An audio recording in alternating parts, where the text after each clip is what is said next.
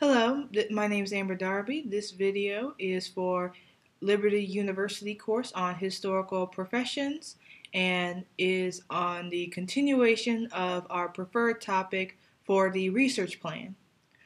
My preferred topic is on German resistance during World War II, and I have chosen this topic because located in the National Archives is a photo of anti-Nazi German women whose bones were still inside the crematoriums of a liberated concentration camp.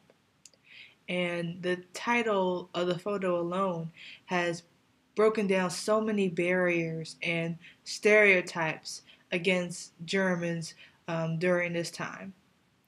And it also shows how there was signs of anti-Nazi German resistance um, and how it took on different shapes and forms, even though it was not just one big group.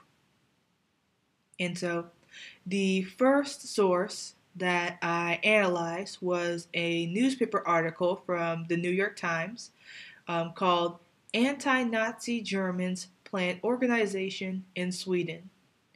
In this article, there was a group of anti-Nazi Germans, which included former members of the Reichstag, that came together with the goal to create a Swedish branch of the Free German Committee. This committee originally started in Moscow, and it was a national peace group that stated that there were inhabitants in Germany, some even in Berlin, that were coming together to stand up against Hitler. A second source that I analyzed was the documentary from BBC Worldwide. It was called The Attempt to Assassinate Hitler.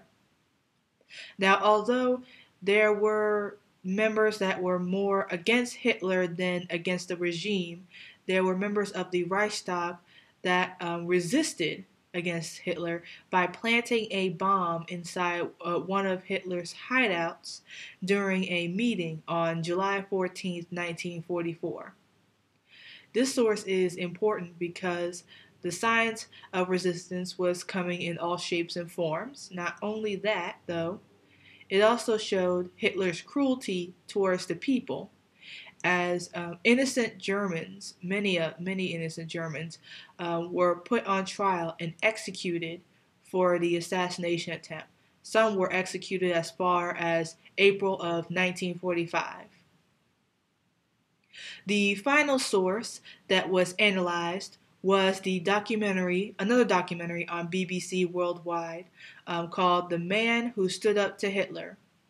This documentary was about Claus Schenk von Stauffenberg. I apologize if I mispronounced the name. This was the man who actually placed the bomb in the meeting where Hitler was supposed to have been assassinated in July of 1944.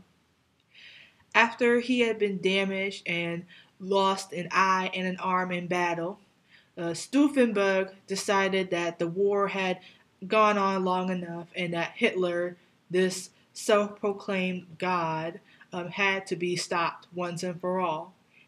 And this was a source was also important because had he succeeded, Hitler probably would have been deceased sooner, and the war would have come to what may have been a quicker end. Thank you.